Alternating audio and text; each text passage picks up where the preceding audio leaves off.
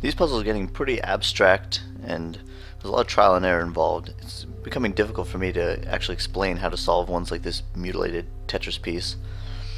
The things I can say are try and make mostly convex moves.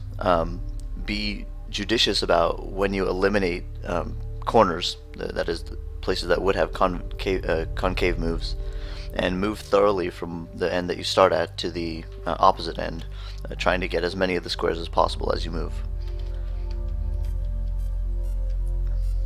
I wanted to end on this little 3-panel thing here that we can walk on, but first let's make sure to get this one off to the side. We don't want to leave that.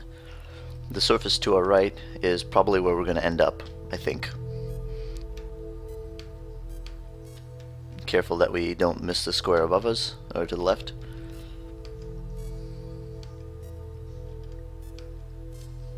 And fingers crossed, I hope this should be the last one. There we go.